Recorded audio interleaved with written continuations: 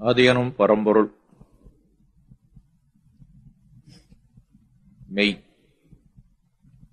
ஆதியனும் பரம்பொருள் மெய் எழுச்சி பெற்று அணு என்ற உயிராகி அணுக்கள் கோடி மோதி இணைந்து இயங்குகின்ற நிலைமைக்கேற்ப மூலகங்கள் பலவாகி அவை இணைந்து பேதித்த அண்டகோடிகளாய் மற்றும் பிறப்பு இறப்பு இடை உணர்தல் இயக்கமாகி நீதிநெறி உணர்மாந்தராகி வாழும் நிலை உணர்ந்து தொண்டாற்றி இன்பம் காண்போம். அண்டமதில் ஒருவெடுத்து அறிவைப் பெற்று அவ்வறிவு ஒன்று முதல் ஆறுதாகி கொண்ட மேலாம் இவ்வுருவில் குறிப்பில்லாமல் கோடானு கோடி எண்ணி அனுபவித்து கண்ட பலன் என்னை அறிய நினைந்தேன். அப்போ கருத்துணர்த்தி கனல் மோட்டி கருவாம் ஞான குண்டலினி எனும் என் மெய் உணர்வெழுப்பி குறித்து என்னை அறிவித்த குருவே அன்பே, என்னுளிரம் என்னை இயக்கியும் ஊக்கியும் தன்னுள் விளைகின்ற தன்னருளை இன்னும் இன்னும் பாய்ச்சி பவம்போக்கி பக்குவத்தை கூட்டுவிக்கும் ஒச்சலில்லான் தாழ் என் தலை.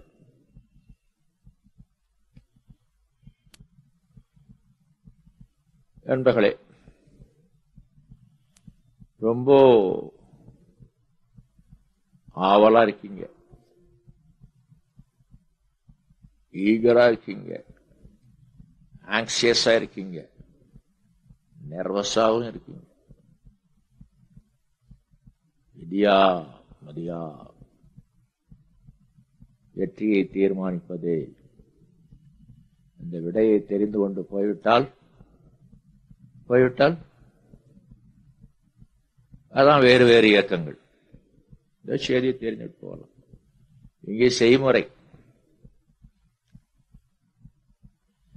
விடை விதின்னு சொல்லி முடிச்சிட்டோன்னு வச்சுங்க,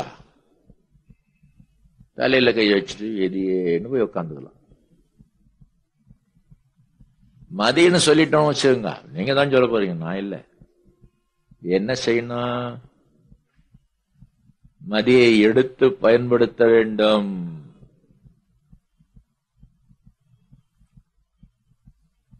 மதி என்றால் சாதாரணமா நிலான்னு கூட ஒரு அர்த்தம் இருக்கு, சந்திரன். மனம் என்றும் மதி என்ற வார்த்தைக்கு பயன்படுத்துவது உண்டு.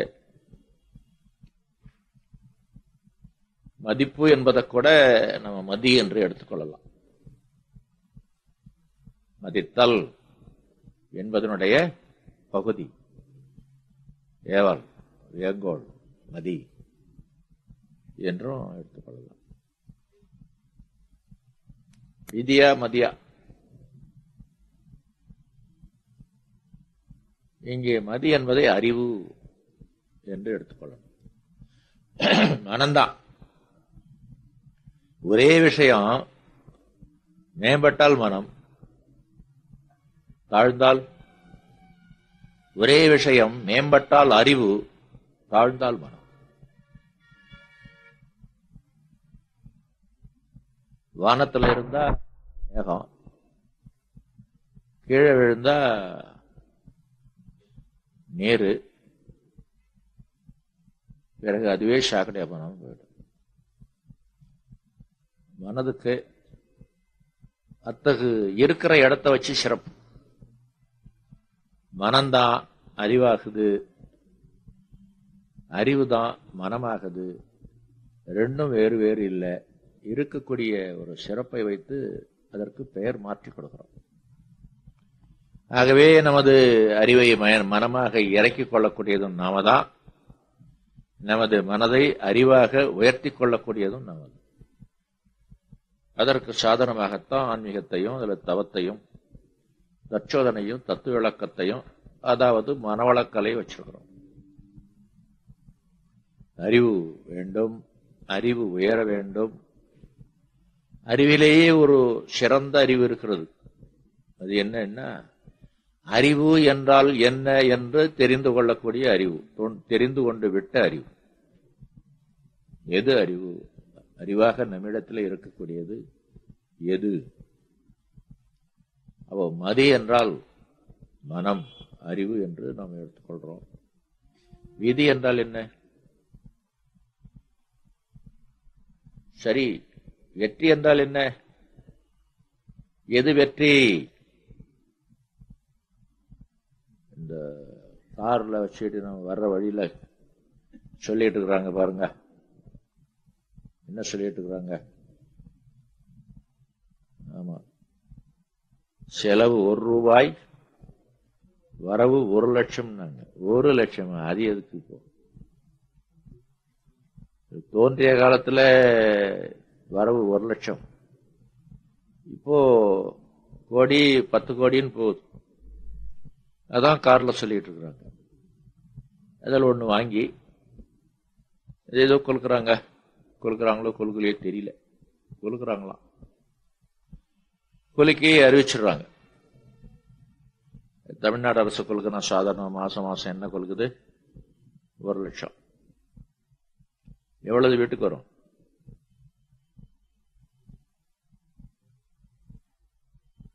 தெரியுமா உங்களுக்கு? 65,000 வரும். அது வந்து போச்சுன்னா வெற்றி. ஷீட்டு வாங்குறாரு, அப்புறம் நம்பர் குறிச்சு வச்சு முதல் நாள் பத்திரிக்கை அதுக்காண்டு தனியா நடத்துறாங்க. அதுல நம்பரை பாக்குறாரு, நம்பரு இருக்குது. என்ன சந்தோஷமா இருக்கு பாருங்க அவருக்கு. குதின்னு குதிக்கிறாரு, பட்டாசு வாங்கி கொளுத்துறாரு. அந்தியூர்ல ஒருத்தருக்கு 30,000 ரூபாய் ஷீட்டு விழுந்துட்டான். பட்டாசு வாங்கி கொளுத்துனாங்க. எத்தனை 1000 ரூபாய்க்கு? அதே தொடர்ச்சியா வெடிக்கக்கூடிய பட்டாசு பாருங்க, 1000 ரூபாய்க்கு கூட வெடிச்சு. அவ்வாறு பணம் திடுக்குன்னு வந்தா வெற்றி, பணம் நிறைய வந்தா வெற்றி. இப்படித்தான் பரீட்சையெல்லாம் எழுதி முடிச்சவங்க நினைச்சுக்கிறாங்க. பரீட்சை எழுதி முடிக்காதவங்க என்ன நினைக்கிறாங்க? பாஸ் ஆனா வெற்றி, இதுல டாப் ரேங்க் வந்தா வெற்றி, ஃபர்ஸ்ட் ரேங்க் வந்தா வெற்றி என்று நினைக்கிறாங்க. காதெல்லாம் பண்ணிட்டு இருக்கிறாங்க பாருங்க, அப்படி சில பேர் இருப்பாங்க. அவங்க அது கல்யாணத்துல முடிஞ்சதுன்னா வெற்றி அப்படி நினைக்கிறாங்க. வெற்றி என்பது ஒவ்வொருத்தரும் ஒவ்வொன்றும் நினைக்கிறாங்க. உதாரணமாக வேறொரு வெற்றியும் நாம எடுத்து பார்க்கணும். எந்த மானம்? அறிவுதான், மானம்தான். எந்த நேரமும் மகிழ்ச்சியாக இருக்கிறதா? நிறைவாக இருக்கிறதா என்று கேட்டா எந்த நேரமும் இல்லை, ஏதோ மகிழ்ச்சி வருது போகுது. நிறைவு என்பது மட்டும் வரவே மாட்டேங்குது. நிறைவு என்றால் போதும், எவ்வளவு இருக்கிறதோ அது போதும், எவ்வளவு கிடைக்கிறதோ அது போதும். அப்போ ஊக்கம் வேண்டாமா? ஊக்கம், உழைப்பு எல்லாம் வேண்டும் தான். எவ்வளவு ஊக்கமாயிருந்தாலும், எவ்வளவு திறமையா உழைத்தாலும் வருவது போதாது என்று ஒரு மனநிலை இருக்கிறதே. வருவது போதாது என்று ஒரு மனநிலை இருக்கிறதே. நீங்க எல்லாம் இப்போ வீட்டுக்கு போறீங்க. வீட்டுக்கு போய் என்ன செய்வீங்க?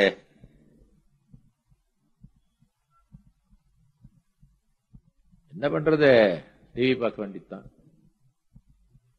எந்த சேனல் வச்சு பார்க்க போறீங்க? 9 மணிக்கு.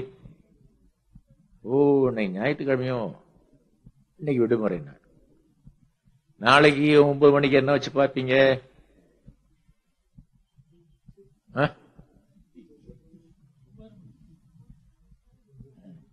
கோடீஸ்வரன் வச்சு பார்ப்பீங்க. ஒருத்தர் வந்து பலார்னு பதில் சொல்லிட்டே வர்றார். 80 லட்சத்துக்கு வந்துட்டார். மனசு திக்கு அடிச்சுக்கும். அடுத்த கேள்வி என்ன கேள்வி கேட்பானோ, பதில் சொல்ல தெரியுமோ தெரியாதோ அப்படின்னு. நீ வேணா வித்ரா பண்ணிக்கோ, இப்பவே வித்ரா பண்ணிக்கிறானா? நானும் அப்படி இண்டு எடுக்கலதான் பாக்குறேன், முழுசா உட்காந்து பாக்குறது கிடையாது. வித்ரா பண்ணிட்ட மாதிரி எனக்கு தெரியல. போதும் இந்த 80,00,000 80,000 நடுவே பல சான்ஸ் இருக்குது. வித்ரா பண்ணிக்கிறான், இப்ப வித்ரா பண்ணிக்க செக்கே எழுதி கையில் கொடுத்துருவாரு. வித்ரா பண்ணிட்ட ஆள் உண்டா? ஒரு சொடிய பார்த்தவங்க சொல்லுங்க. அடுத்த கேள்விக்கு பதில் சொல்லலன்னு என்ன ஆகும் தெரியுமா? கிட்டத்தட்ட பாட்டத்துக்கு போயிடும் நினைக்கிறேன். இந்த மனம் என்ன பாடுபடும் பாருங்க. அதான் நிறைவு இல்லாத மனம். எவ்வளவு கொடுத்தாலும், எவ்வளவு கிடைச்சாலும், எவ்வளவு இருந்தாலும் போதுமே என்று தோணாது. பற்றாக்குறையா இருந்தா எப்படி போதும்னு சொல்லுவாங்க? அப்பவும் போதும் சொல்லணும். இப்ப இருக்குது இல்லையா, இது போதும். பத்தாதே, என்ன பண்ணலாம்? பேசாம இருக்குதான் போறாங்க. அப்ப பேசாம போதும் இருக்கிறது. போதும் என்ற மனமே பொன் செய்யும் மருந்து என்று ஒரு கதை சொல்லுவாங்க. அதனால வெற்றி என்பது நிறைவு, மன நிறைவா இருந்ததென்றால் இன்பமாகவும் மகிழ்ச்சியாகவும், நிறைவாகவும் இருந்ததென்றால், அப்போ நிறைவா இருந்ததென்றால் மகிழ்ச்சி இருக்குமா இருக்காதா? இருக்கலாம், இல்லாமலும் இருக்கலாம். ஆனாலும் மனம் நிறைவாக இருக்க வேண்டும். ஏனென்றால் மகிழ்ச்சி இல்லைன்னு வச்சுங்க, நிறைவும் இல்லாம போன எப்படி? மகிழ்ச்சி இல்லைன்னா நிறைவு எங்கிருந்து வரும்னு சாதாரணமா கேள்வி கேட்பாங்க எல்லாரும் உலகத்துல. ஆனா மனவளக்கலை என்பது மனதை எந்த நிலையிலும் மகிழ்ச்சி கொள்ளையாமல் வைத்து காக்கக்கூடிய ஒரு பயிற்சி முறை அல்லவா? அதுல வெற்றி பெற்ற நாம், அதுல தேர்ச்சி அடைந்திருக்கிற நாம் எந்த நிலையிலும் மனதை நிறைவாகவே வைத்துக் கொள்ள வேண்டும். குறைவே இருந்தாலும் கூட, ஆனாலும் குறைவை விட்டு வைக்க கூடாது. அதை நிறைவாக்கி கொள்ள அறிவாலையும் திட்டமிட்டு செயல் தரத்தாலையும் அதை செய்து முடித்து குறைபாட்டை சமன் செய்து கொள்ள வேண்டியது வாஸ்தவம்தான். அப்படி செய்யற முயற்சியில தான் வெற்றி வருவதற்கு இல்லை.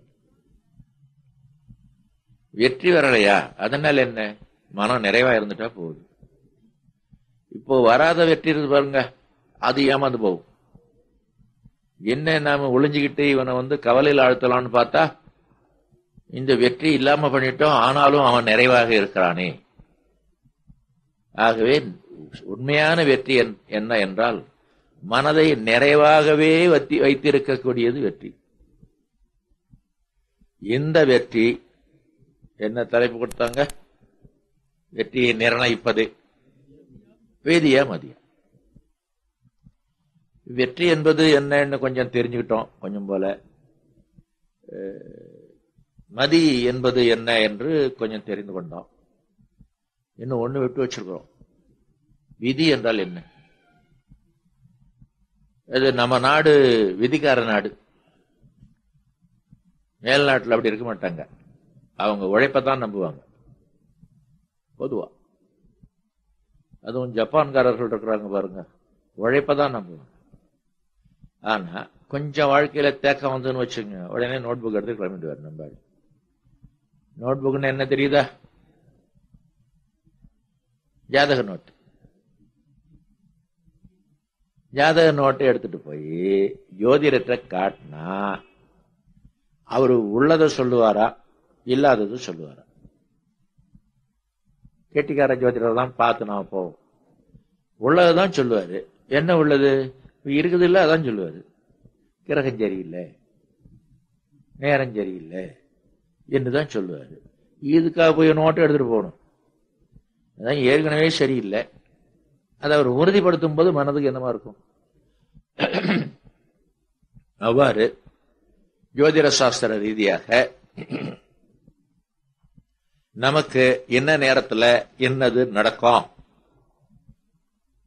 என்று இருக்குதே, அதை விதி என்று சொன்னால் ஓரளவு ஒத்துக்கொள்ளலாம். ஆனா வேற ஒன்றை விதி என்று சொல்லுவாங்க. இல்லைங்க, நான் பிறக்கிறதுக்கு முந்தையே பிரம்மதேவன் என் மண்டை ஓட்டிலேயே எழுதி வச்சுட்டான்.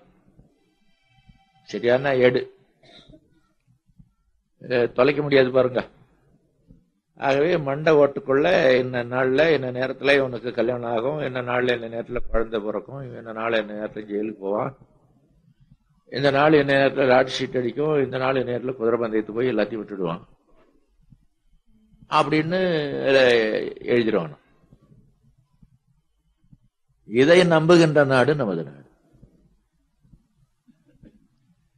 அப்படி என்றால் நமது அறிவுக்கோ உழைப்புக்கோ இன்றைய தேதியில எந்த மதிப்பும் கிடையாதா? நினைச்சு பாருங்க.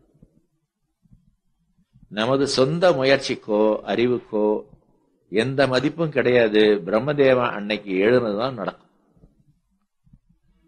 அப்போ ஒருத்தன் தூக்கு மாட்டிட்டு செத்து போயிட்டான். அப்போ ஏன் அவன் செத்து போனா? பிரம்மதேவன் எழுதிட்டான், இத்தனாம் தேதி இத்தனை மணிக்கு அவன் தூக்கு மாட்டிட்டு விழுந்துருவான் அப்படின்னு எழுதிட்டான். அவன் மேல என்ன தப்பு? ஒரு சோம்பேறி இருக்கிறான், உழைக்கவே போறதில்லை, வேலைக்கே போறதில்லை, அவன் தலையில இவன் சோம்பேறியாவே இருப்பான் அப்படின்னு பிரம்மதேவன் எழுதிட்டான். ஒருத்தன் திருடிட்டு போறான், ஜட்ஜி கேட்கிறாரு ஏன் திருடினேன்?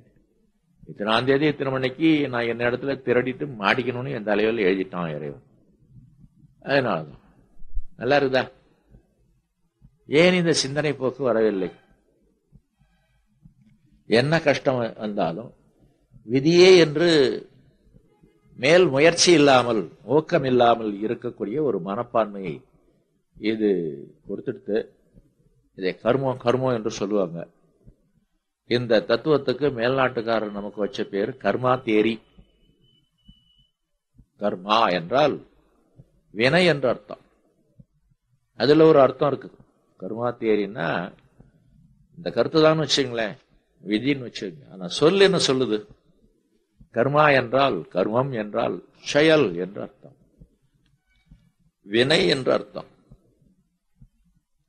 அதாவது அவரவர்கள் செய்த செயலுக்கு தக்கவாறுதான் விளைவு வருமே தவிர வேறில்லை. இன்னைக்கு எனக்கு கஷ்டம் வருதுன்னா முன்னொரு காலத்துல நான் செய்த செயல் இத்தகு செயலாக இருக்கிறது, ஆகவே அதை ஏற்றுக்கொள்ள வேண்டும் என்பது கர்மா தியரி. யாரையும் நொந்து பயனில்லை, இன்னைக்கு வரக்கூடிய கஷ்டம் என்னாலையும் வந்திருக்கலாம், அதற்காக இவ்வாறு செய்துவிட்டேனே என்று வருந்துவதில் லாபம் இல்லை.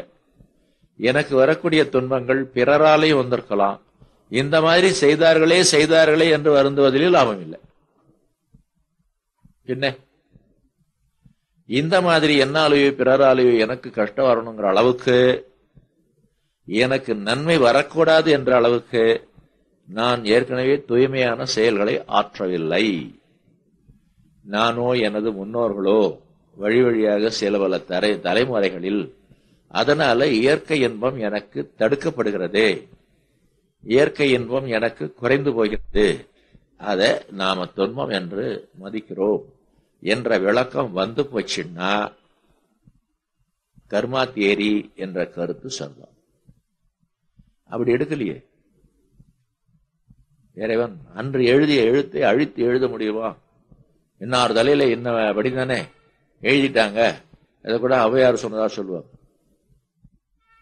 விட்டமுடன் என் தலையில் இன்னபடி என்று எழுதி விட்ட சிவனும் செத்து விட்டானோன்னு ஒரு பாட்டு வரும். அந்த மாதிரி சிவனோ எவனோ எழுதிய எழுத்துக்கு நாம ஆடுறோம் பாடுறோம் கஷ்டப்படுறோம் என்ற கருத்தை நாம் வேரோடு எடுத்துவிட வேண்டும். விதி என்பது அது இல்லை, கர்மா என்பது அது இல்லை. விதி என்ற வார்த்தை எடுத்து பார்த்தீங்கன்னா விதித்தது, நிர்ணயித்தது என்று அர்த்தம். அதே கொஞ்சம் நீட்டுன்னா வீதின்னு வரும். மேப் வச்சுக்கிட்டு கோடு கோடா கிழிச்சு இதெல்லாம் ரோடு, இதெல்லாம் வீதி, இதெல்லாம் தெரு, இதெல்லாம் சந்து என்று சில இடங்கள்ல செய்வாங்க. அவ்வாறு விதிக்கப்பட்டது வீதி. அது கொஞ்சம் சரியான விதத்தில் நீட்டாம சொன்னோம்னா விதி. இது இவ்வாறு என்று விதித்தல். ஆங்கிலத்தில் எப்படி இருக்குது பாருங்க. விதிக்கு என்ன சொல்றோம்? ஆங்கிலத்தில் லா என்றோ ரூல் என்றோ சொல்றோம். அது அரசாங்கம் ஏற்படுத்தி வச்சிருக்கிறது. லாலாம் ஏற்படுத்தி வச்சிருக்கிறது, ரூல்லாம் ஏற்படுத்தி வச்சிருக்கிறது. அவ்வாறு விதியும் ஏற்படுத்தப்பட்டு இருக்கிறது. யாரால? அததான் பிரம்மதேவா அல்லது ஈஸ்வரன். இந்த கருத்து நமது நாட்டில் ஜனரஞ்சகமாக எல்லோர் மத்தியிலும் வேறு ஊன்றி நிலைத்து நிற்கிறது. இது என்ன ஆகுதுன்னா, செய்யற தப்புக்கெல்லாம் சமாதானமா போயிடுது. என்ன இந்த மாதிரி ஜெயில இருக்க முடியா, இறைவன் எழுதிட்டான், அதனால நான் ஜெயில இருக்கிறேன். நான் ஒரு உண்மை உதாரணம் ஒண்ணு சொல்றேன் கேளுங்க. ஏற்கனவே நான் சொல்லி சில பேர் கேட்டிருப்பீங்க. பாண்டிச்சேரியில நாம இருந்த இடத்துல பக்கத்துல ஒரு கொலை நடந்து போச்சு. 2 பசங்க, எல்லாம் 18-20 வயசு பசங்க. சமுதாயம் சரியில்லாதனால அவர்கள் குடிகாரர்களாக மாட்டிட்டாங்க. காலி பசங்க, குடிகாரர்கள். பக்கத்து வீட்டுக்காரனும் பெஸ்ட் ஃப்ரெண்ட்ஸ். அவ்வாறு 2 பேரும் சேர்ந்து குடிச்சிட்டு ஆடிக்கிட்டு கலாட்டா பண்ணிக்கிட்டு வரும்போது 2 பேருக்குள்ளே தகராறு வந்துட்டு. அதனால ஒருத்தன் கத்தி எடுத்து இன்னொருத்தனை குத்தினான். குத்துப்பட்டவன் குத்தின இடத்துல விழுந்து செத்து போயிட்டான். முடிஞ்சு போச்சு. இவனை போஸ்ட்மார்ட்டம் பண்ணி புதைச்சிட்டாங்க. அவனை ரிமாண்ட்ல இருக்கிறான். அவன் ஜெயிலுக்கு போயிட்டான்னு வச்சுங்களேன். இந்த மாதிரி முடிஞ்சு போன பிற்பாடு எங்க வீட்டுக்கும் பக்கத்துல தான் நடந்தது. எங்க வீட்டு மேலதான் அவங்க வீட்டுக்கு போகணும். 2 தாய்மார்களும் இந்த பக்கமா வரும்பொழுது அவங்க சொல்றது என் காதல விழுற மாதிரி இருக்கும். விழும். என்னன்னா, குத்துப்பட்டவனுடைய தாயார் சொல்றாங்க, இந்த மாதிரி பிரம்மதேவன் எழுதிட்டானடா, அற்பாயில்ல நீ செத்து போகணும்னு எழுதிட்டானடா, குத்து போட்டு செத்து போகணும்னு எழுதிட்டாங்களடா, அப்படி எழுதிட்டானடா இந்த பிரம்மதேவன் சொல்லி அழுவாங்க. நம்ம நாட்டு மக்கள் மத்தியில் இந்த கர்மா தேரி என்னமா வேறு ஒன்று இருக்குது பாருங்க. இது பரவாயில்லை. பரவாயில்லைன்னு சரின்னு அர்த்தம் இல்லை. பரவாயில்லை. அந்த குத்துனாம் பாருங்க, அவனோட தாயார் அந்த பக்கமா வரும்போது சொல்ல வேண்டியதுதான் நம்ம கன்சிடர் பண்ணணும். இப்போ ஆராய்ச்சி கருத்து, அவன் தலையில இத்தனை வயசுல குத்துப்பட்டு சாவணும்னு எழுதி இருந்துருக்குது. இவன் தலையில இவன் தான் அவனை குத்தணும்னு எழுதி இருந்தது. ஏன் மவனை எதுக்கு ஜெயிலுக்கு கொண்டு போகணும்?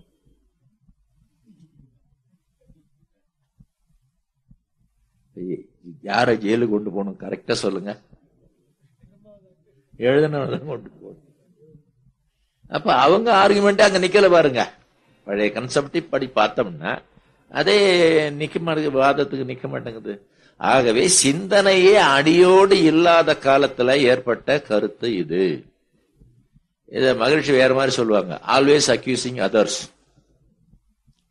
நிலைய ஒரு மொட்டிட்டு நிலை என்ன இடிச்சுடுத்துமா, கல்ல ஒரு உதச்சிட்டு கல்லு என்ன இடிச்சுடுத்துமா, முள்ளு மேல காலு வச்சு அழுத்திட்டு முள்ளு குத்திடுத்துமா. பிறர் மேலேயே குற்றம் சொல்வது மனிதனுக்கு ஒரு சுவாரஸ்யம், ஒரு சமாதானம், ஒரு சந்தோஷம் என்ற முறையில இறைவன் மேல குற்றம் சொல்றதுக்கு எழுந்த முனைப்புத்தான் விதி என்ற தத்துவம். ஆனால் விதி என்ற வார்த்தை நல்ல கருத்தை சொல்கிறது என்பதையும் நீங்க சிந்தனை பண்ணி பார்த்தீங்கன்னா தெரியும். எப்படி முன் நிர்ணயம் உண்டா இல்லையா என்பதுதான் இப்ப நமது கேள்வி. வேற மாதிரி வச்சுக்கோ, முன் நிர்ணயம் உண்டா இல்லையா, ப்ரீ டிட்டர்மினேஷன் சொல்லுவாங்க. முன் நிர்ணயம் உண்டா இல்லையா? உண்டு. அதானே இல்லைன்னு சொன்னீங்க. அவனால இல்ல, இவனால. இறைவன் முன் நிர்ணயம் செய்யல. இறைவன் அவ்வாறு முன் நிர்ணயம் செய்திருந்தா அவனை இறைவனை கோமாளிக்கணும். ஏன்னு கேளுங்க. நான் கொஞ்சம் நாத்திக பாரம்பரியத்திலே வந்தேன். அந்த காலத்துல புராணங்களையும் பக்தர்களையும் இறைவனையும் திட்டிருக்கதான் வேலை. இப்ப நாங்க ஒரு ஆர்குமெண்ட் சொல்லுவோம். ஒரு பணக்காரன் ஒரு ஏழை, இந்த பணக்காரன் தலையில பணக்காரனாக இருக்கணும்னு எழுதிட்டான் இறைவன். ஏழை தலையில ஏழையா இருக்கணும்னு எழுதிட்டான். ஏன் பதில் வேணுமே. நாங்களா சொல்லிக்குவோம். கொஞ்சம் கிறுக்குத்தனமா அல்லது திமிருத்தனமா சொல்லிக்கணும் வச்சுக்கோங்களேன். அது சரஸ்வதிக்கும் பிரம்மதேவனுக்கும் சந்தோஷமா இருந்துட்டு எடுத்து எழுதுனான், நீ பணக்காரனா போகிறதுன்னு எழுதிட்டான். அப்புறம் மறுநாள் 2 பேரும் டூக்கா விட்டுக்கிட்டாங்க. புருஷன் முடியாட்டின சண்டை தகராறு வரும் இல்லையா, அதனால கோவம் கதை சாத்திட்டான்னு வச்சுங்களேன். கோவம் என்னடா இது வெளியே தள்ளிட்டாளே அப்படின்னு சரி வேலையை பார்ப்போன்னு எடுத்து எழுதணும். என்ன எழுதிருப்பான்? ஏழையா பார்க்கறது. என்ன பாடுபாடுறான் பாருங்க பிரம்மதேவன் அந்த பகுத்தறிவாதிகள்கிட்ட மாட்டிக்கிட்டு. இந்த கதி அந்த பிரம்மதேவனுக்கு தேவையா? அது அப்படி இல்லை. பிரம்மதேவன் இருக்கானோ இல்லையோ அவன் இந்த மாதிரிலாம் தப்பு செய்ய மாட்டான். பின்னால விளக்கி சொல்லிக்கிட்டு வந்தாங்க பாருங்க. விளங்காதவர்கள் விளக்கி சொன்ன நேரத்துல விஷயங்கள்லாம் தலைகீழ போச்சு. அவர்கள் ஏற்படுத்தியது விதி என்று ஏற்படுத்தியது சரிதான், விதிக்கப்பட்டது, உனக்கு இதுதான் உள்ளது என்று விதிக்கப்பட்டு விட்டது. யார் விதித்தது? வேறு யாரோ இல்லை, தானே.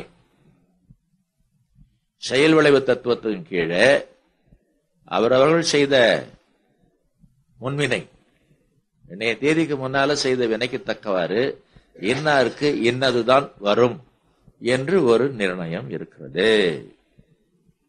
அது வேற யாருக்கும் தெரியாது. இவனுக்கும் மறந்து போயிருக்கும், அல்லது முன் தலைமுறையில நடந்திருந்தா செய்தியே தெரியாது. ஆனாலும் பதிவு இருந்து கொண்டே இருக்கிறது. அதை பாவப்பதிவு, கருமைய களங்கம் என்று நாம் சொல்றோம். தத்துவஞானிகள்லாம் பாவப்பதிவுன்னு சொன்னாங்க. நமது அருள் தந்தை தான் அதை எவ்வாறு ஏற்படுகிறது, எத்தனை இடத்துல ஏற்படுகிறது, எவ்வாறு பின்னால செயலாக வருகிறது, காந்த தத்துவத்தெல்லாம் விளக்கி ஜீவகாந்தத்தில் ஏற்பட்ட பதிவு என்பதெல்லாம் விளக்கி கருமைய களங்கம் என்று சொல்றாங்க. கருமைய களங்கத்தை ஏற்படுத்தி கொண்டுவிட்டு தனக்கு நல்லது நடக்கணும்னா நடக்கவே நடக்காது என்ற ஒரு செட்டப்பை இறைவன் செய்து வச்சுட்டான். இறைவன் மேல பழி போடணும், இதை போடலாம். என்ன, அவரவர்கள் செய்தது அவரவர்கள் அனுபவித்தான் ஆகணும்னு ஒரு விதி போட்டான் பாருங்க, ரூலு. அது வரைக்கும் அவனுடைய பொறுப்பு தீர்ந்தது. அதற்காக அவனை நம்ம வைத்திய பிரயோஜனம் இல்லையே. அவங்கவுங்க செய்ததுதானே அனுபவிக்க சொல்றான், செய்யாத அனுபவிக்க சொல்லியே. இந்த ஒரு விதி மட்டும், சட்டம் மட்டும் ஏற்கனவே உண்டே தவிர ஒவ்வொருவருக்கும் வேறு வேறு விதமாக இன்பமோ துன்பமோ ஏற்படட்டும், கணக்கு வழக்கு இல்லாம, ஒரு முறைதலை இல்லாம என்று விதி ஏற்படுத்தவில்லை, முன்னிர்ணயம் ஏற்படுத்தவில்லை. அவரவர்கள் செய்ததை அவரவர்கள் அனுபவிச்சுதான் ஆகணும் என்ற ஒரு நிலைதான் விதி. இப்படி ஒரு விதி இருக்கும்போது நமக்கு இன்பம் வருமா? பாவப்பதிவுகள் கூட்டம் கூட்டமா இருக்கும் பொழுது, கருமையும் களங்கமுற்று இருக்கும் பொழுது நமக்கு இன்பம் வருமா? இன்பம் வருவதற்கு இல்லை, துன்பம் தான் வரும். அப்போ இன்பம் வரலன்னா, இன்பம் தான் மனிதனுடைய குறிக்கோளா இருக்கிறதுனால வெற்றி இல்லை என்று எடுத்துக்கொள்ளலாம். தோல்வி, துன்பம். அப்போ நிர்ணயிப்பது எது? நமக்கு இன்பத்தை நாம் விரும்புவதை அடையும் செய்வதமாக வெற்றியை நிர்ணயிப்பது எது? விதி. அதாவது கருமைய தூய்மை அல்லது களங்கம். அதாவது நாம் முன்வினை என்று அளவில் இன்பம் விளைய இல்லாத செயலை, துன்பம் விளையக்கூடிய செயலை எவ்வளவு செய்திருக்கிறோம் என்ற ஒரு கணக்கு அக்யூரேட்டா மெயின்டைன் ஆகுது. இதுல பிசகோ அல்லது தாமதமோ இல்லாம கரெக்டா சரியா உடனுக்குடன் எழுதப்பட்டு வந்து கொண்டிருக்கிறது. கருமையத்துல அது பதிவாகி இருக்கிறது. அது நல்ல செயல் என்றால் களங்கம், தீய செயலா இருந்தால் தூய்மைன்னு வச்சுக்கோங்க. இதை யாரையும் ஏமாற்ற முடியாது. இந்த பாவப்பதிகளும் போக்கும் வழிகளும் வினை விளைவு வினைத்து கர்மயோகம் என்றெல்லாம் நாம படிச்சுட்டு வந்த பாடத்திலிருந்து என்ன தெரிந்து கொள்றோம்? செயல் செய்யும் பொழுதே அக்கணமே பதிவு வந்து விடுகிறது. எந்த செயலா இருந்தாலும் பதிவு உண்டு. இன்பம் விளைவிக்கக்கூடிய நல்ல செயலாயிருந்தாலும் பதிவு உண்டு. அந்த பதிவு களங்கமாக கருதப்படாது. அது செய்ய வேண்டியது.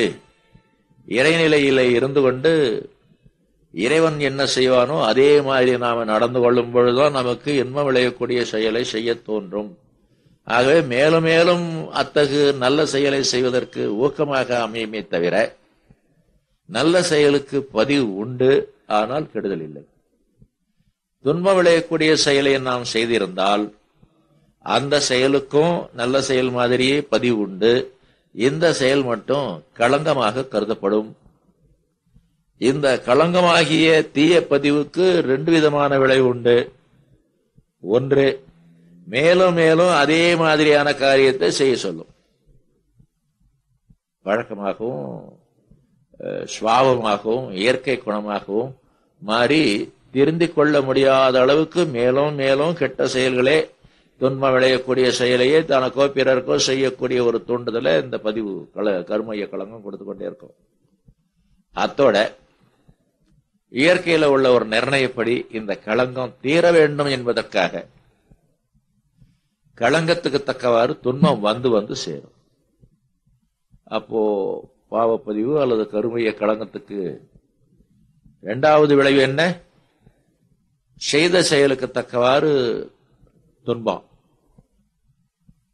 விளையக்கூடிய செயலை செய்திருந்தோமானால் அந்த அளவுக்கு துன்பம் நமக்கு வந்து சேரும் என்பதுதான் அங்கே விதி என்று ஒப்புக்கொள்ளலாம். இறைவன் செய்த ஏற்பாடு. இப்ப யாரை நோவது? துன்பம் வருமானால், தோல்வி வருமானால், வெற்றி வரவில்லை என்றால் யாரை நோவது? தன்னை தான் நொந்து கொள்ளணும். தான் இவ்வளவு கெடுதல் செய்திருக்கிறோமே என்ற அளவுலதான் நொந்து கொண்டு உட்கார்ந்துள்ளாமா? அதுல பயன் இல்லை. இப்போ துன்பமா இருக்குதே, இந்த துன்பத்தை மீட்டுக் கொள்வதற்கு வழி இல்லையா? அன்பர்களே, எந்த செயலுக்கும் ஒரு விளைவு உண்டு.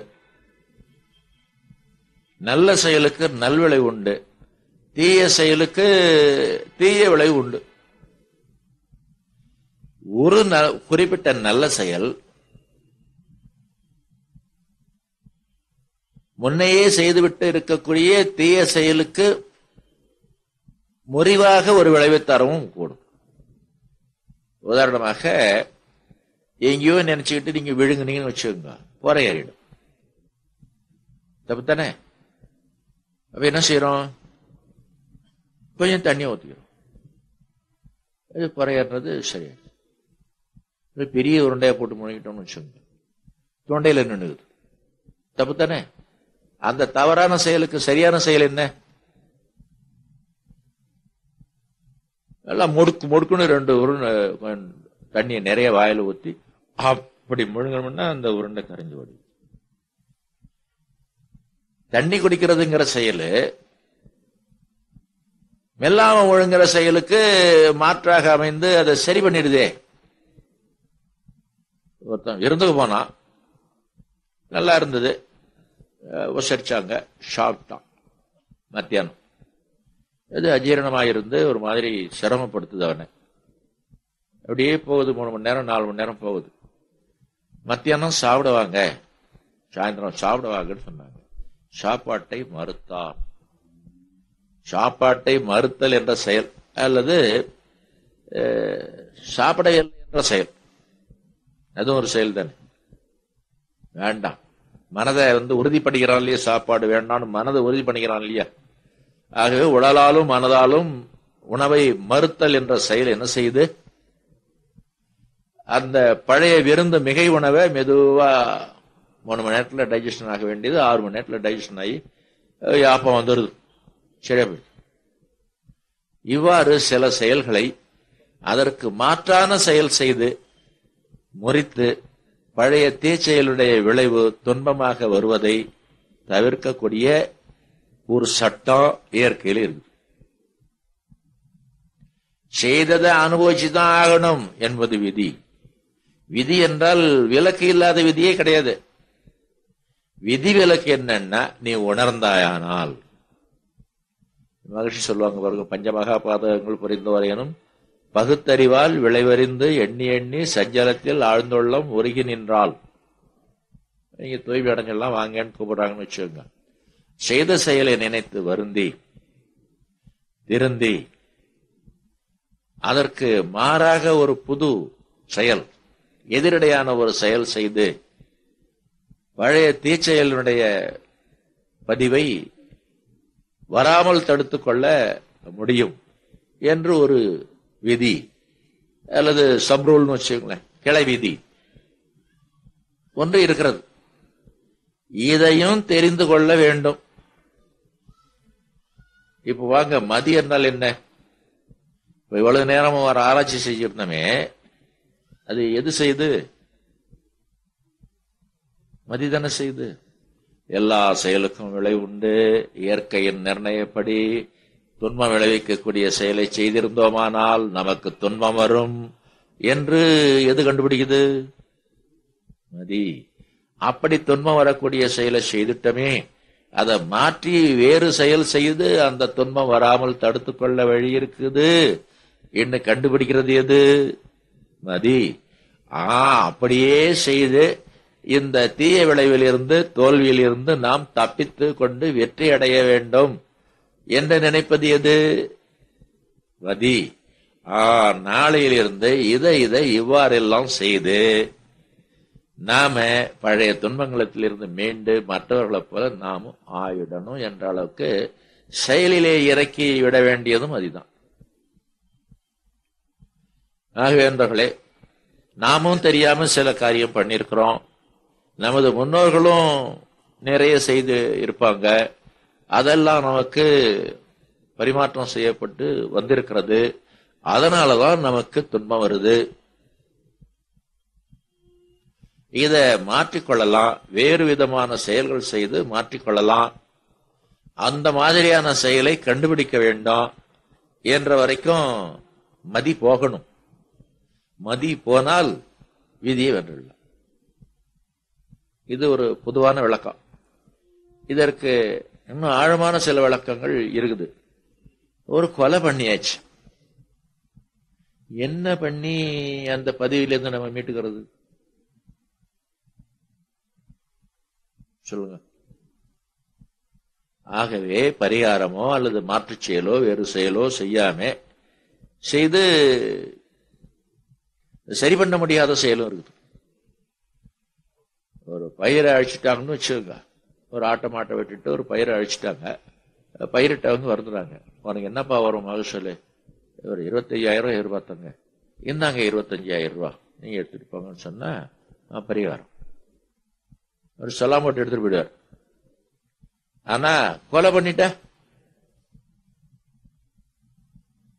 உயிர் போச்சுன்னா, மானம் போச்சுன்னா, வேறு விதமா எத்தனையோ ஈடு செய்ய முடியாத காரியங்கள் சிலது இருக்கிறது.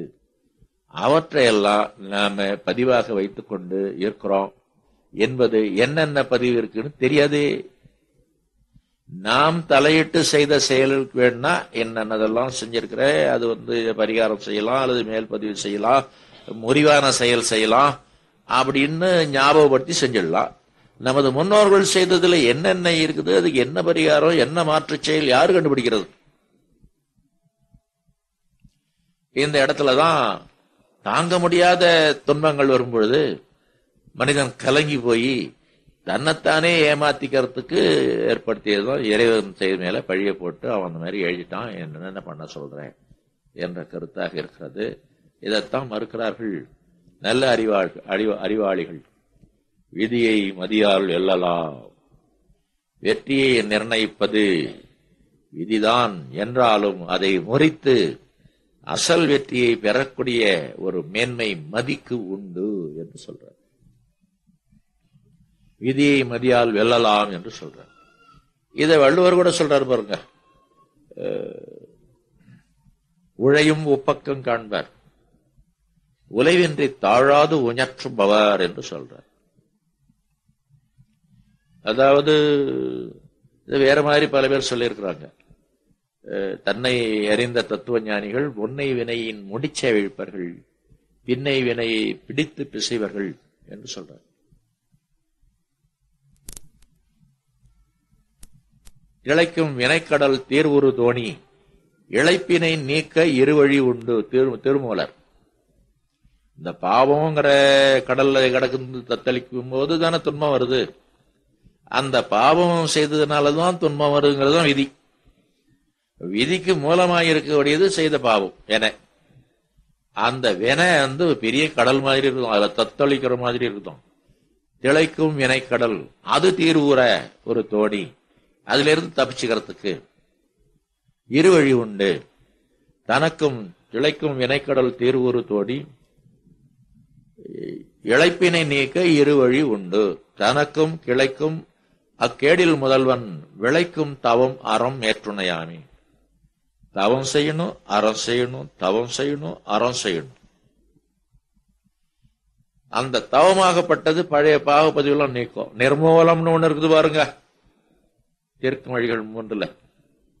அது கொலையோ கொள்ளையோ எப்படிப்பட்ட பதிவாயிருந்தாலும், நாம செய்ததோ நமது முன்னோர்கள் செய்ததோ எப்படிப்பட்ட பதிவாயிருந்தாலும் எல்லா பதிவையும் ஒட்ட ஒட்ட நீக்குவதற்கு ஒரு வழி உண்டு. அதுதான் நிர்மூலம். அந்த நிர்மூலத்தை நாம் பக்தி மார்க்கத்துல சரணாகதி மூலம் அடையலாம் என்று சொன்னாங்க. சரணாகதி இறைவனை சரணாகதி அடைகிற அளவுக்கு பக்தி பூஜை புனஸ்காரம் செய்யறதுக்கு இந்த காலத்துல சொல்லிக் கொடுக்க ஆள் இல்லை, செய்யறதுக்கு ஆள் இல்லை, நேரம் இல்லை. ஆகவே வேறு ஒரு வழி இருக்கிறது. சரணாகதிக்கு பதிலாக தவம், இறைவனோடு சேர்ந்து கொண்டு இருப்பது. ஒரு கதை சொன்னாங்க பாருங்க. மார்க்கண்டேயனுக்கு வயசு 16. யார் எழுதுனது? இறைவன். கணக்குப்படியே ரொம்ப டியூட்டி கான்சியஸ் ஏமன் வாசகத்தை எடுத்துட்டு வந்துட்டான். இவன் சின்ன பையன் பயந்துட்டு போய் சிவலிங்கத்தை கட்டி பிடிச்சிட்டான். அவர் ரெண்டையும் சேர்த்து பாசகத்தை போட்டார். இழுக்க முடியுமா? சிவலிங்கத்தையும் மார்க்கண்டையும் சேர்த்து போட்டார். இழுக்க முடியுமா? இழுக்க முடியும். இதுல இருந்து என்ன அர்த்தம்? இறைவனோடு சேர்ந்து இருக்கும்போது பதிவு ஒர்க் பண்ணது. அதான் தவம். இறைவனோடு சேர்ந்து இருப்பதுதான் தவம். துரியாதீதத்தை தெரிந்து நல்ல விதமாக பண்ணி அதுல ஆழ்ந்து அதுல லயித்து இறைவனோடு சேர்ந்து தவம் செய்யாதப்ப இருக்கணும். துரியாதீதத்துல சுத்த வெளியில இருக்கிறது இல்லை. தவம் செய்யாதப்பவும் இறைவனோடு சேர்ந்து இருக்க கத்துக்கிட்டோம்னா அதுதான் சரியான தவம். அப்போ யமன் ஃபெயிலான மாதிரி பாவப்பதிவுகள் ஒர்க் பண்ண. அது பெரிய ஆற்றல், இறையாற்றல். இதெல்லாம் ரூல்ஸ், சப் ரூல்ஸ். பெரிய ஒரு சட்ட புஸ்தகம்னு வச்சுங்களேன். இறையாற்றல் அதுக்கு தெரியாத சட்டமே இல்லை. அதுல இருக்கக்கூடிய 1-2 சட்டத்தை பொறுக்கித்தான் நாம பண்ணி வச்சிருக்கிறோம்னு வச்சுக்கோங்க. அந்த இறையாற்றலோடு நாம் சம்பந்தப்பட்டிருக்கும் போது சின்ன சின்ன செயல்கள் எல்லாம் ஏதோ இன்பம் துன்பம், இன்பம் செஞ்சான் துன்பம் செஞ்சான், கொலை பண்ணலாம் கொள்ளை பண்ணலாம், என்ன கதை, எத்தனை கொலை யாரோ பண்ணாங்க. இந்த உலகம் தோன்றதிலிருந்து எத்தனை கொலை நடந்திருக்கும். கொலைக்கெல்லாம் மாலை போட்டிருக்கிறாங்க தெரியுமா? போர்ல கொலை பண்ணா மாலை போடுவான், சண்டையில கொலை பண்ணா மாலை போடுவான். ஒரு கொள்ளைக்காரனை கொலை பண்ணா உயிரோட பிணமாகவோ பிடித்து வந்து கொடுப்பவருக்கு 1,00,000 ரூபாய். 1,00,000 ரூபாய் யாரு கொடுக்குறாங்க? கொலை பண்ணணும். ஆகவே கொலை என்பதெல்லாம் நீண்ட வரலாற்றுல பார்க்கும்போது இருக்கிறவன் போனோம் இருக்கிறவன் மறுபடியும் போவான். ஏதோ கணக்கு கூடியது குறையுது, ஆகராஜ நிகரமா ஒண்ணு இருந்து கொண்டிருக்கும். ஓவராலா கணக்கு பார்க்கும்போது ஐயோ முன்னாடி விதவாயிருப்பாளே, அவன் பையன் தான். ஆனா அதெல்லாம் ஒடுங்க சமுதாயத்துல எத்தனையோ ஆனாத. அப்படி பார்க்கும் பொழுது பெரிய அளவுல பார்க்கும்போது எல்லா தவறுகளும் மன்னிக்கப்படுகின்றன. ஆனால் எப்போ இறைவனோடே இருந்து கொண்டிருக்கணும், பாசக்கயிறு உங்க மேல விழாது. அதுதான் தவம். இழைக்கும் வினைக்கடல் தீர்வுறு தோணி இழைப்பினை நீக்க இருவழி உண்டு. தனக்கும் கிளைக்கும் அக்கேடில் முதலும் விளைக்கும் தவம் அறம். தவம் தான் கையில இருக்குதே, மேல மேல பாவம் செஞ்சு தவம் செஞ்சு அழிச்சிட்டா போகுது. இது நல்ல நியாயமா இருக்குது பாருங்க.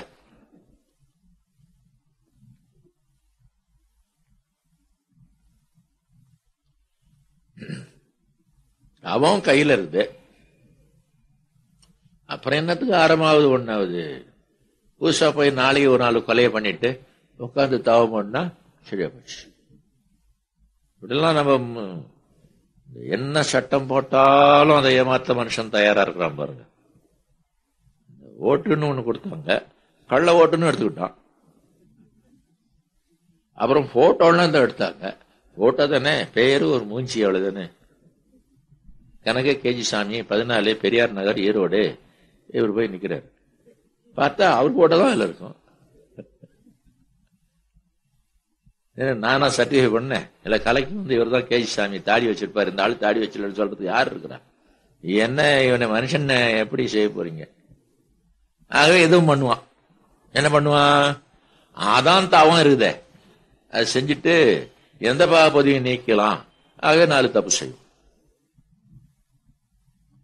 இதற்கு ஒரு பழமொழி சொல்லுவாங்க, போன தலைமுறையில, இந்த தலைமுறைக்கு வந்து சேரல, அல்லது உங்க ஊருக்கு வந்து சேரல. சுக்கு கஷாயம்னு ஒண்ணு வைப்பாங்க பாருங்க, நல்ல ஜீரண சக்தியை கொடுக்குமா. சுக்கு கஷாயம் தான் கையில இருக்குன்னு கடப்பாறையை முழுங்கலாமான்னு கேட்பாங்க. கடப்பாறை முழுங்கிட வேண்டியது, ரொம்ப ஜீரணமா இருக்கு, கொஞ்சம் சுக்கு கஷாயம் குடிச்சா போகுது. அது முடியாது. அந்த மாதிரி அறத்தினுடைய துணை இல்லை என்றால் தவம் ஒர்க் பண்ணாது. நீங்க என்ன தவம் செஞ்சாலும் அறத்தினுடைய துணை இல்லை என்றால் தவம் கை கொடுக்காது. கம்பராமாயணத்துல ராவணனை பத்தி மண்டோதரி சொல்லி அழுவுற மாதிரி ஒரு வாக்கியம் வரும்னு சொல்லுவாங்க. எவ்வளவு தவம் செஞ்சே நீ, எத்தனை ஆயிரம் தவம் வருஷம் செஞ்சே, ஒரு தவம் கூட உனக்கு உயிரை கவர்ந்து பண்ணி கொடுக்கலையே. கொடுத்திருக்கும், அவ்வளவு தவம்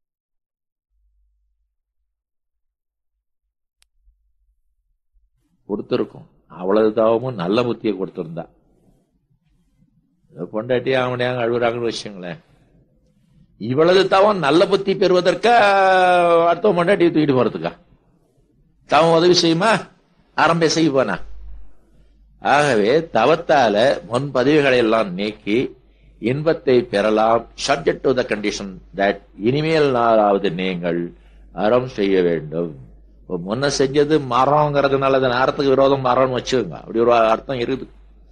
இவ்வளவு நாளும் மரம் செய்ததுனால துன்பம் வருது, அதை தவம் செய்து நீக்குகின்ற அதே நேரத்துல அதே மாதிரி செயல மரத்தை இனிமேல் செய்யக்கூடாது என்ற ஒரு முடிவு எடுத்துக்கொள்ள வேண்டும். வள்ளுவர் சொல்றாரு பாருங்க ஒரு இடத்துல, தவம் என்ற அதிகாரத்துல, தவமும் தவமுடையார்க்கேயாம், அவமதனை அகுதியிலார் மேற்கொள்வது. அதனால தவம் வேலையை செய்யாது. அவை எது பெரியது சொல்லுங்க பாப்போம்? தவம்தான் பெரியது. நான் ஒரு இங்கிலீஷ் படம் ஒண்ணு பார்த்தேன், ஸ்டார் வார் மாதிரி. ஒரு 4 நாளைக்கு வந்து கொஞ்சம் ஒரு துளி பார்த்தேன்னு வச்சுக்கோங்க. இந்த இது பாருங்க, பறக்கும் தட்டு. பறக்கும் தட்டு ஒண்ணு வருது.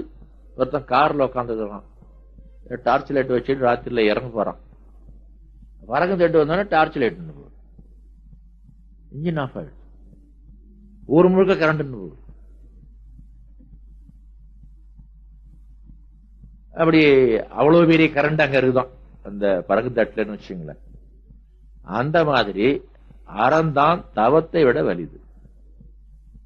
ஏனென்றால் தவம் செய்தாலும் அறம் இல்லை என்றால் தவம் பயனற்று போகிறது. அந்த தவத்தை செய்வார் தெரிந்து செய்யும் பொழுது எவ்வளவு பெரிய அறம் இல்லாத வாழ்க்கையாக முற்காலத்தில் இருந்திருந்தாலும் அதை ஜெயித்து விடலாம்.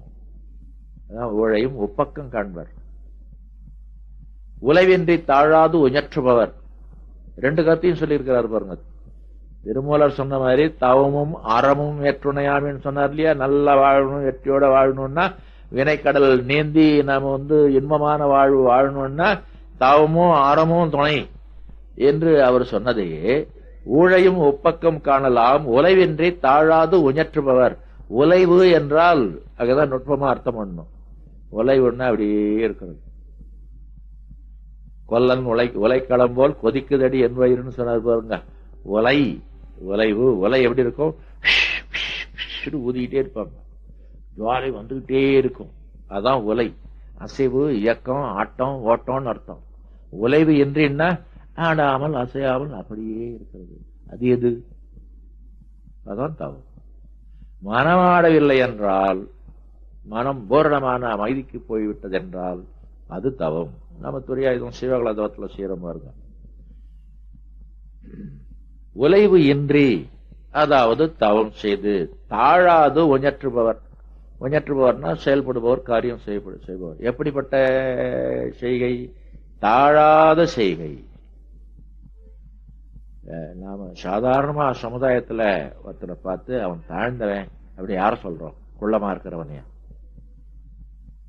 தீமையான காரியம் செய்யறவன், பாவம் பழிக்கு அஞ்சாதவன், யாருக்கும் கெடுதல் செய்து கொண்டே இருக்கக்கூடியவர்கள் சமுதாயத்தில் இருந்தால் அவன் தாழ்ந்தவன், கீழ் மக்கள் என்பார் வள்ளுவர். அந்த மாதிரி கீழ் மக்களாக இருக்கக்கூடிய ஒரு அளவில காரியம் செய்யாமல் தாழாது உஞற்றுபவர், அறமே செய்பவர். நெகட்டிவ்ல கொண்டாந்து அதை பிட் பண்ற.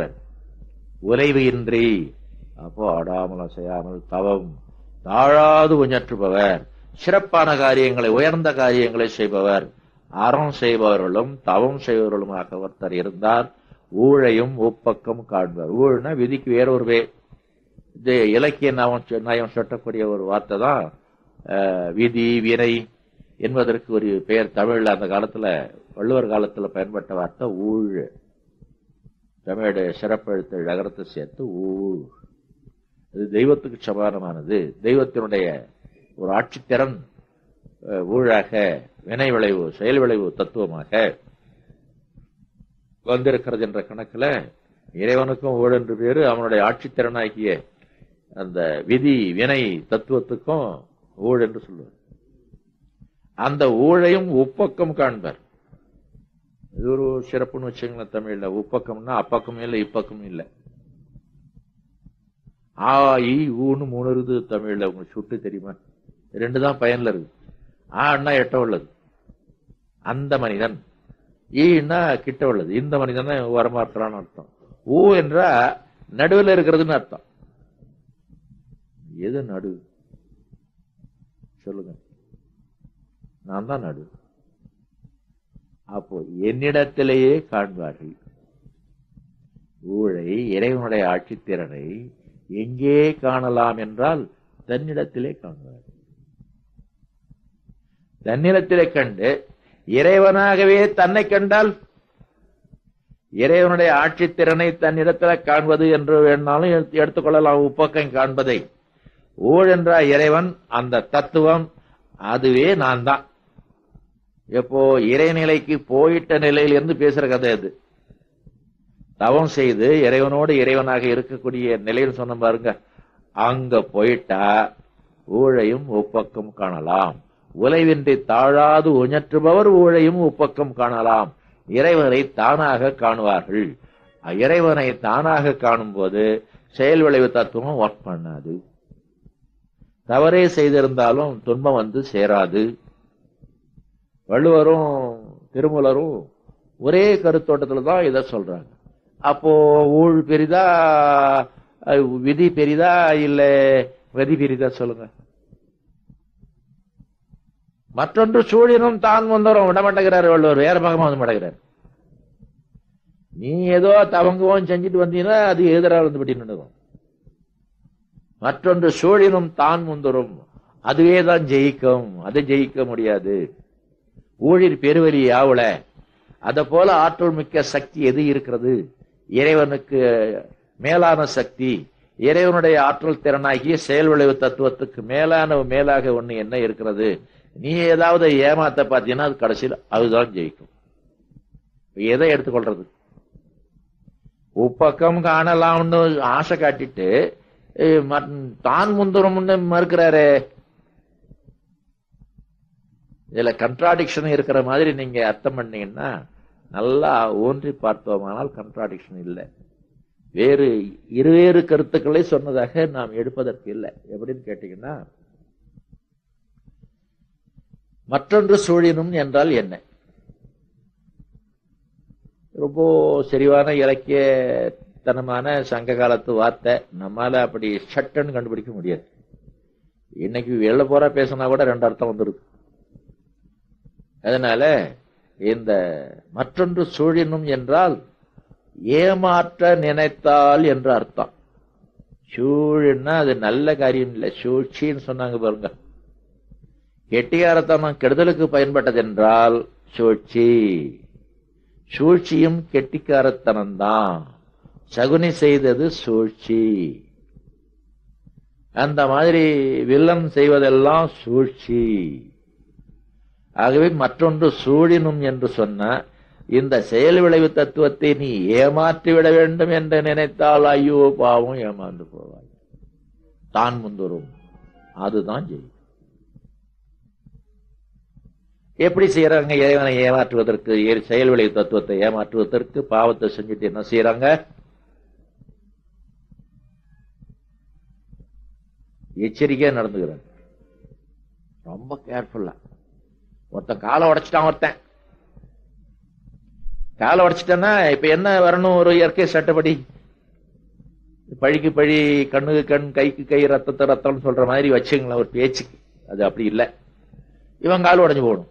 ஐயோ நம்ம கால் உடைஞ்சிடுமே, நாம ஒருத்த கால் உடைச்சிட்டுமே அப்படின்னு ரொம்ப எச்சரிக்கா கால் எடுத்து வச்சு போறோம். இதுதான் சூழினும். தப்பிச்சுக்க பார்த்தீங்கன்னா நடக்குது. இதே ஈரோட்டில் கொங்கு நாட்டில்னு வச்சுங்களேன், ஒரு கேஸ் ஒன்று இருக்குது. ஒரு 15-20 வருஷத்துக்கு முன்னே அந்த கேஸ் பாண்டிச்சேரி வந்ததுன்னு வச்சுங்களேன். கிராமத்தில் ஒரு பையன், சின்ன பையன், இந்த மாதிரி பையன், அப்பனுக்கு மகனுக்கும் தகராறு. அதனால அப்பனை விரட்டிட்டு போய் அவன் கீழே வந்துட்டான். கிழவன் அவன் காலை தூக்கி வச்சு, அந்த காலத்துல விறகு முறிப்பாங்க பாருங்க, கொஞ்சம் நீளமான விறகா இருந்தா அடுப்புல நீட்டிக்கிட்டு இருக்குங்கிறதுக்காக ரெண்டா முறிப்பாங்க. முறிக்க முடியல, முழங்கால் வச்சு முறிப்பாங்க. அந்த மாதிரி அப்பனுடைய காலை தான் முழங்கால வச்சு முறிச்சிட்டான். இது பழைய கதை. சில வருஷத்துக்கு அப்புறம் மழை பெஞ்சது, வேறையெல்லாம் ஈரமா போச்சு. கிராமம் கொஞ்சம் களிமண்ணுன்னு வச்சுக்கோங்களேன். பக்கத்து வீட்டு ஏறும் மாடு இவங்க கொல்லைக்கு வந்துடுச்சு. அடவு ஆச்சா போச்சான்னு துரத்திட்டு ஓடனான் பையன். அவன் ஓடனா வழுக்கிட்டு விழுந்தான், எழுந்திருக்க முடியல. எந்த இடத்துல முறிச்சானோ அந்த இடத்துல முறிச்சு போயிருக்காரு. நம்ப முடியுதா? கணுக்கால் முறிஞ்சு போச்சு, முழங்கால் முறிஞ்சு போச்சு, இடுப்பையில் முறிஞ்சு போச்சுன்னா சரி, கெண்டைக்கால் முறிஞ்சு போயிருக்கு. எப்படி முறிந்தது? மற்றொன்று சூழினும் தான் முந்தரும். எப்படியாவது தான் ஜெயிக்கத்தான் பார்க்குமே தவிர நீ எச்சரிக்கையாய் இருந்தால் நடக்காது. உணர்ச்சி வயப்பட்டு நீயே எச்சரிக்கை இல்லாம ஏமாந்து போவ. அப்ப அது தான் வேலை காட்டிடும். அப்புறம் ஆளு மகனெல்லாம் சேர்த்து வச்சுக்கிறான். நான் ஒரு கொலை பண்ணிட்டேன், என்ன ஒருத்தன் கொலை பண்ணக்கூடாது என்று ஆளு மகனெல்லாம் வச்சுக்கிட்டு இருக்கான். காவக்காரனே கொண்டு போட்டுறானே. மற்றொன்று சூழினும் தான் முந்தரும். நிறைய பணம் சம்பாரிச்சு வச்சுக்கிறான். நிறைய பணம் சம்பாதிக்கிறதுனால நிறைய கடனை வாங்கி வச்சுக்கிறான். நம்ம எல்லாம் குறைச்ச கடனை அடைக்க முடியாம கஷ்டப்பட்டு இருக்கிறோம், திட்டு வாங்கிட்டு இருக்கிறோம். பெரிய கடனை அடைக்க முடியாம என்ன பண்ணுகிறாங்க? என்ன பண்றாங்க? ஒன்னு தற்கொலை அல்லது ஹார்ட் அட்டாக். மற்றொன்று சூழினும் தான் முந்தருதா? இதை விட இன்னொரு விதமான சூழ்ச்சி கொண்டு பண்ணுவாங்க, பெரிய சூழ்ச்சி. இறைவந்தலையிலே கை வச்சிடுறது. இந்தப்பா உனக்கு பன்னீர் அபிஷேகம், நான் தப்பெல்லாம் பண்ணிட்டேன், நீங்க ஒரு கேள்விக்கு பதில் சொல்லுங்க. புண்ணியவான்கள்லாம் போய் இறைவனுக்கு காணிக்கை செலுத்துறாங்களா, பாவிகள்லாம் போய் காணிக்கை செலுத்துறாங்களா? சொல்லி நினைச்சு பாருங்க. பாவிகள் தான். சமீபத்தில் 5 கோடி ரூபாய் நோட்டு கடந்ததானே திருப்பதி ஒன்றியல்ல, ஒரே பண்டில. ரொம்ப மகா புண்ணியவான். ஈப்சோ செக் எழுதி டிராப்ட் எடுத்து கொடுத்துருவாரு இறைவன் பேர்ல. என் பேர்ல 4 விளக்கு போடு, ஒரு திண்ணை ஒண்ணு கட்டு, வேற வெட்டு, அப்படின்னு புண்ணியம். இந்த மாதிரி மற்றொன்று சூழினும். இறைவனை ஏமாற்ற பார்த்தீங்கன்னா இறைவன் தான் ஜெயிப்பான். ஏமாற்ற பார்க்காத, அண்டர்கோ, ஏற்றுக்கொள்.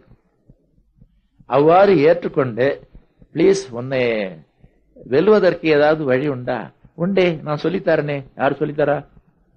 இறைவன் தன்னையே ஜெயிப்பதற்கு தான் ஒரு வழி சொல்வான் என்றால் என்னோடு சேர்ந்துக்கப்பா, நீ வேறு நான் வேறு இல்லாம ஆயிடும். இப்ப யாரு ஜெயிக்கிறது? நான் ஜெயிச்சாலும் நீ ஜெயிச்சே, நீ ஜெயிச்சாலும் நான் ஜெயிச்சேன்.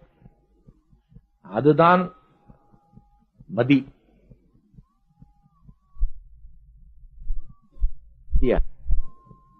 மற்றொன்று சூழினும் தான் முந்திரும் வாசவம் தான். உழையும் ஒப்பக்கம் காண்பர், உழைவென்றை தாழாது உஞற்றுபவர். இறைவனோடு இறைவனாக இருக்கக்கூடிய தவத்தை செய்யலாம். இறைவனோடு இறைவனாக இருந்தா இறைவன் தப்பு பண்ணுவானா? புத்தி கட்டத்தனமா இறைவன் தப்பு பண்ணுவானா? கெட்டிக்காரத்தனமா தவறு பண்ணுவானா? என்னமோ ஒரு சினிமா பாட்டு, தெரிஞ்சே செஞ்சது தப்பு, தெரியாம செஞ்சது தவறு, என்னென்னமோ சொல்லுவாங்க. அது மறந்து போச்சு. இப்படி வச்சுங்க, தெரியாம செஞ்சுட்டா தப்பு, தெரிஞ்சே செஞ்சா தவறு. இந்த ரெண்டு காரியத்தையும் இறைவன் செய்வானா? அவன் எவ்வளவு பெரிய அறிவாளி, தெரியாம செய்ய மாட்டான். அப்புறம் அவன் எவ்வளவு யோகியன்னா தவறும் செய்ய மாட்டான். நாம தானே இறைவனும் நாம ஒன்னாயிட்டமே தவம் செஞ்சு. அதனால தவறு செய்ய தோணாது, தவறு செய்ய முடியாது, தவறு செய்ய வேண்டியதில்லை. அதான் அறம். இறைவனை சாராமல் அறம் செய்ய வராது. இறைவனை சாராமல் பழைய அறந்தப்பிய வழி பதிவுகள் நீங்காது. அது இருக்கிற வரைக்கும் நமக்கு துன்பம் வந்து கொண்டுதான் இருக்கும், தோல்வி வந்து கொண்டுதான் இருக்கும். அப்போ வெற்றியை நிர்ணயிப்பது எது? விதி. மகிழ்ச்சியை சொல்லுவாங்க. இன்னொரு பாட்டு ஒன்று இருக்கு. செய்த வினை இருக்க தெய்வத்தை நொந்தக்கால் எய்த வருமோ இருநிதியம்? கேள்விக்குறி. இருநிதியம்னா பெரிய செல்வம்னு அர்த்தம். இருன்னா தமிழ்ல பெருசு, நிதியம்னா செல்வம். செய்த வினை இருக்க, என்னென்ன பாவம்லாம் பண்ணினியோ அதெல்லாம் அப்படி இருக்க, ஏதோ கஷ்டம் வந்தப்போ இந்த மாதிரி தெய்வம் என்னை சோதிக்குதே, இந்த மாதிரி கடவுள் என்ன கஷ்டப்படுத்துறானே அப்படின்னு சொன்னா பெரிய செல்வம் வந்துருமா? அப்படி மகிழ்ச்சி ரெண்டே வாக்கியத்துல சொல்லிடுறாங்க. அது நகைச்சுவையாகவும் இருக்கும், குத்தி காட்டுற மாதிரி இருக்கும், உறுத்தலாகவும் இருக்குன்னு வச்சுங்களேன். என்னன்னா, செய்ததே செய்து கொண்டிருந்தா வந்ததே தான் வந்து கொண்டிருக்கும். இந்த பொன் எழுத்துன்னு சொல்லுவாங்க, அதுல ரத்தனங்களால அதை பதிச்சு வைக்கணும். செய்ததே செய்து கொண்டிருந்தா வந்ததே வந்து கொண்டிருக்கும். செய்ததேன்னு என்ன? தப்பு. வந்ததேன்னு என்ன? துன்பம். தப்பே செய்து கொண்டிருந்தா, பாவத்தையே செய்து கொண்டிருந்தா கஷ்டங்கள் தான் வந்து கொண்டிருக்கும். இல்ல யார நிந்தித்து என்ன பயன்களும் விட்டுட்டார் நீங்க சிந்திச்சுங்க. வரதேதான் வந்து கொண்டிருக்கும். வந்து கொண்டிருக்குதா? வந்து கொண்டிருக்கு. மேற்கொண்டு என்ன வரணும்? வெற்றியா தோல்வியா? துன்பமே வந்து கொண்டிருக்கிறது என்றால் தோல்வி வந்து கொண்டிருக்கிறது என்ற அர்த்தம். அது பிடிக்கலையே, வேணுமே, நல்லது வேணுமே, வெற்றி வேணுமே, அப்போ மாற்றி செய்யணும். இதுவரைக்கும் செய்தது செய்யக்கூடாது என்று மதி சொல்லிக் கொடுக்கும்போது அந்த மதியினுடைய ஒரு பேச்சை கேட்டு நாம் திருந்தி தவம் செய்து அறம் செய்து இறைவனுக்கு சமமான ஒரு மேன்மையையும் தூய்மையும் பெற்று இறைவனோடு இறைவனாக இருக்கும் பொழுது மதி சென்டம் ஒர்க் பண்ணுதுன்னு அர்த்தம்.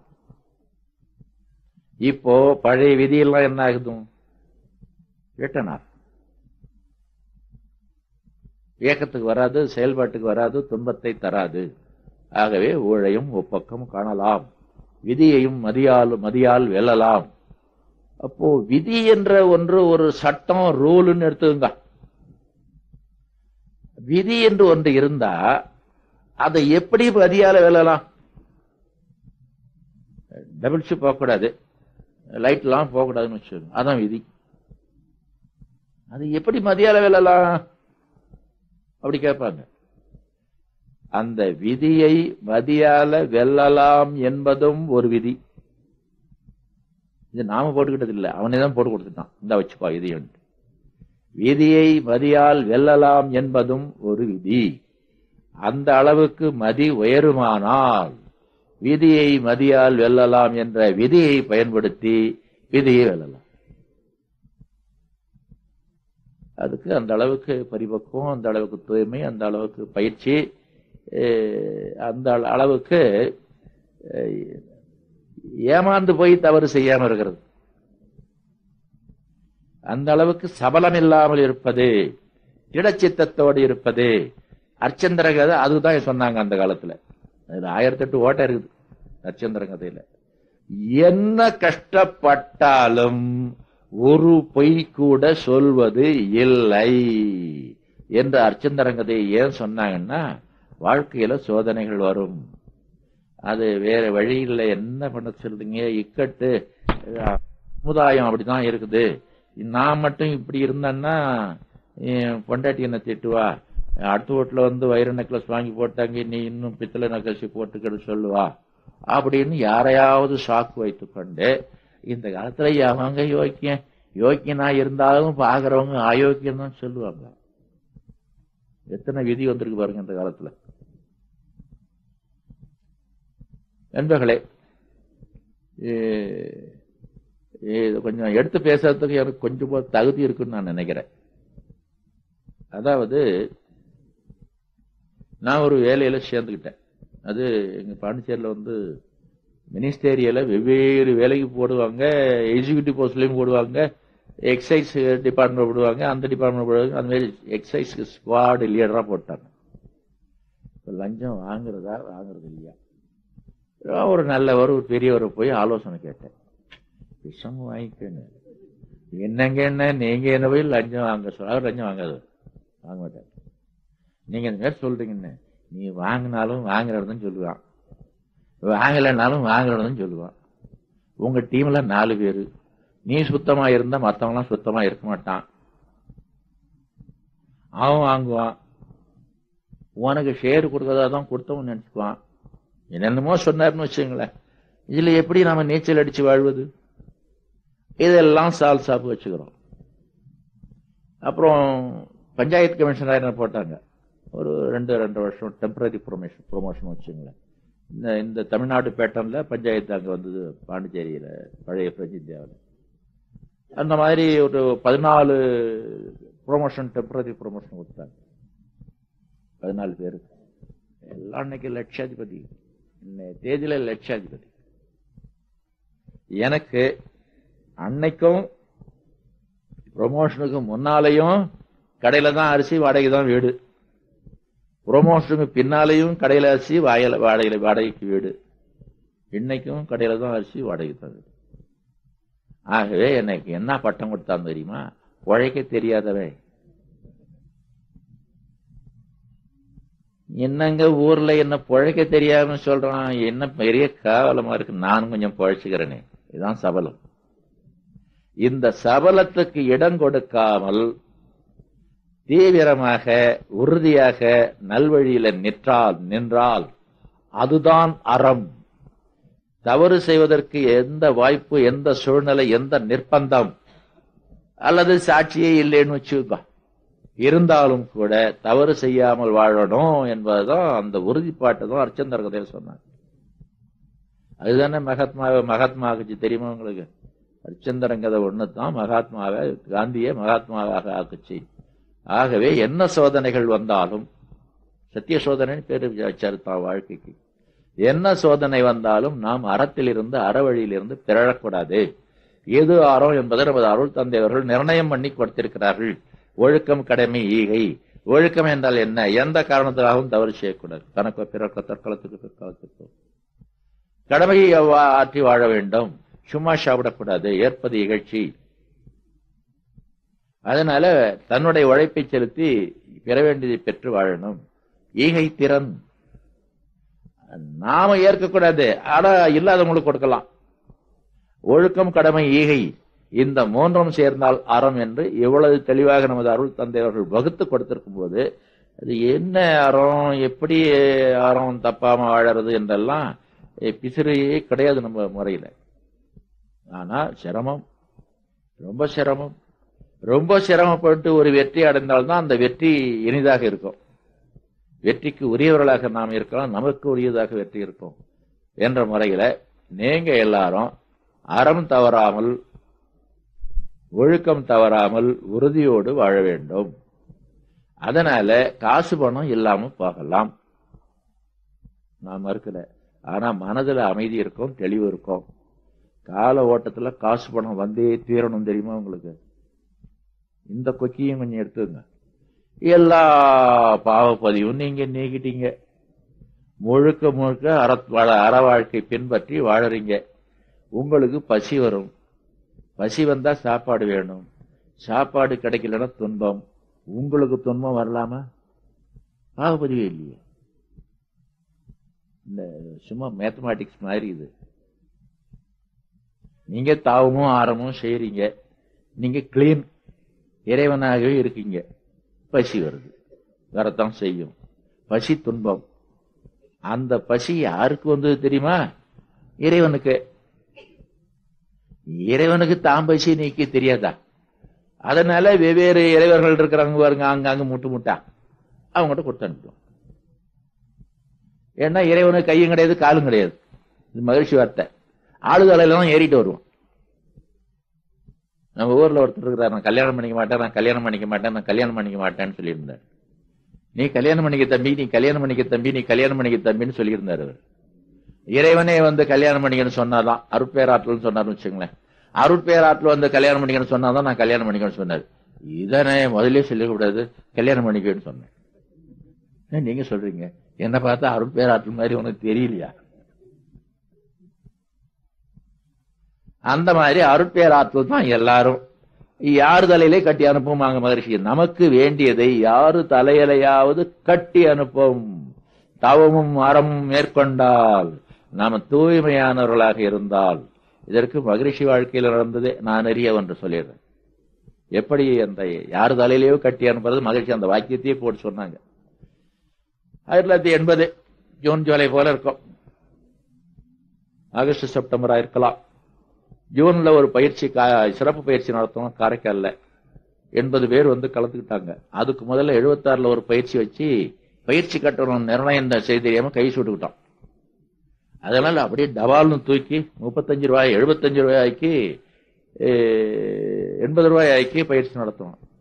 பயிற்சி நடத்தினா நிறைய காசு பணம் மிச்சமா இருக்கும் போல் இருக்கு. மிச்சப்பட்ட அப்பப்போ மகிழ்ச்சி கையில கொடுத்து அனுப்புறது பழக்கம். ஆனா கணக்கு சரியா நாங்க வச்சு இல்ல, கொஞ்சம் வர வேண்டியது இருக்கு, கொஞ்சம் கொடுக்க வேண்டியது இருக்கு.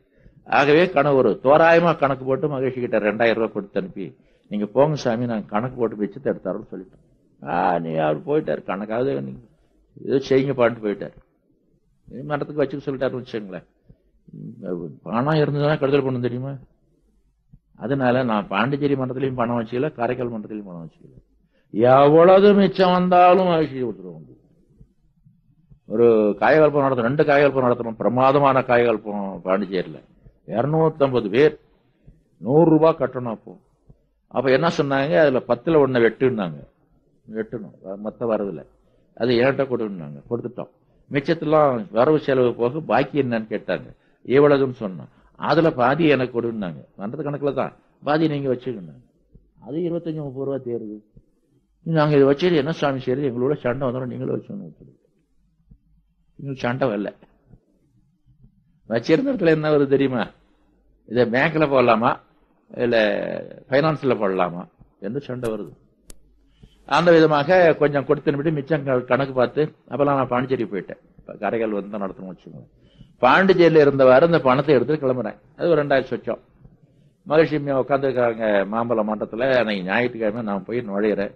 வாங்க வாழ்க வளமுடன் அப்படின்னாங்க. தெளிவான ஒரு வரவேற்பை காணுமே. வாங்க வாழ்க வளமுடன் என்று சொன்னாங்க. அப்புறம் வந்து சரி சாமி, இந்த காரைக்கால பயிற்சி நடத்தணுமே. ஆமா, அது கணக்கு பார்த்து கொண்டாடுறோம்னு சொன்னேன். ஆமா, அது பார்த்ததுல ஒரு 2000 ரூபாய் மிச்சம் சாமி, இருந்தாங்க. அப்படி சொல்லு. நாளன்னைக்கு பிளைட் டெல்லி போகணும். நாளைக்குள்ள டிக்கெட் வாங்கணும். இன்னைய தேதியில 5 ரூபாய் கையில இல்லை. நான் போறது இறைவனுடைய வேலை. டெல்லி போய் அருட்பணி ஆற்றணும். டெல்லி மன்றத்துல போய் யார்கிட்டையும் கடன் கேட்கறது எனக்கு தெரியாது. யாரும் கொண்டாந்து வச்சிருந்து இல்ல, நம்ம மன்றத்திலையும் இருப்பு இல்லை, என்கிட்டையும் இருப்பு இல்லை. இப்ப தவிக்கலாம கடந்து அங்க ஓடி இங்க ஓடி கேட்கலாமா? எவன் தலையில கட்டி அனுப்புறான் இறைவன் பார்த்துக்கிட்டே இருந்தேன். நீ வர. ஆகவே தவமும் அறமும் மேற்கொண்டால் தைரியமாக இருக்கலாம், நிம்மதியாக இருக்கலாம், நம்பிக்கையோடு இருக்கலாம். நமக்கு வெற்றித்தான் வரும், இன்பம்தான் வரும், மகிழ்ச்சி தான் வரும். அப்போ என்ன கேள்வி? தலைப்பு, வெற்றியை நிர்ணயிப்பது எது?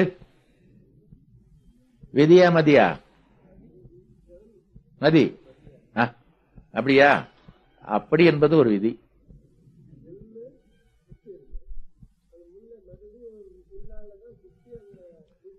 இறைவனை மதித்து நடந்தால் வெற்றி அடையலாம், தவமோ ஆரையுமோ என்று ஒரு விதியை அவன் செய்து வச்சிருக்கிறான்னு வச்சுங்களேன்.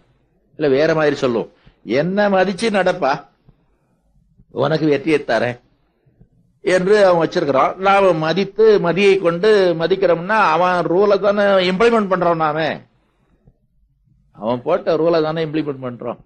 ஆகவே இப்படியும் அப்படியும் பார்க்கும்போது விதியும் மதியும் வேறு வேறு இல்லை, ரெண்டும் ஒன்றுதான் என்று கூறி, ஆனால் வெற்றியை மட்டும் நாம் தான் திட்டமிட்டு முயற்சி செய்து அடைய வேண்டும் என்று கூறி நிறைவு செய்யலாம். வாழ்க வளமுடன்.